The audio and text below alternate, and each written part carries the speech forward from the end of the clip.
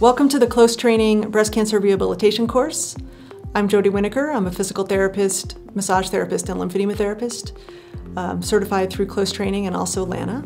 Because I'm a PT and a massage therapist in addition to a lymphedema therapist, you're going to feel that throughout the course. There's a lot of manual therapy techniques that we'll be showing in some lab video for you to complete.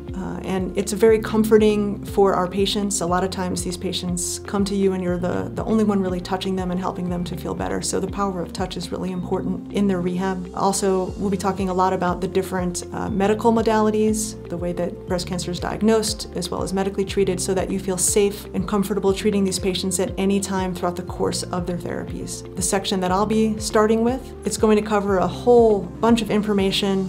First, we'll go through a summary of what I'll be presenting about surgery, about radiation and chemotherapy and plastic surgery, so that I'll be repeating things at least 3 times throughout the course, because the key to adult education is repetition. So you're going to hear it several times. I hope it's not too repetitive, but it is important to help you really absorb that information. We'll be talking about the different kinds of breast cancers, the different types of pathological examinations that your patient's tissues will go through, a little bit about breast cancer staging, as well as plastic surgery techniques, and some newer developments in this particular lecture.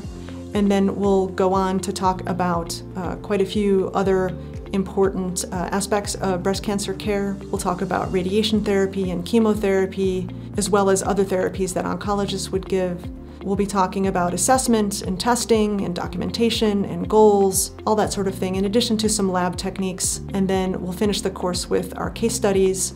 There's over 2.8 million breast cancer survivors in the United States, and actually I think it's even above 3 million at this point. The numbers will keep going up. 5-year survival is at 90%. So we are here to help our breast cancer patients deal with their longer-term effects of their treatments. Most of our breast cancer patients are actually not going to pass away from breast cancer.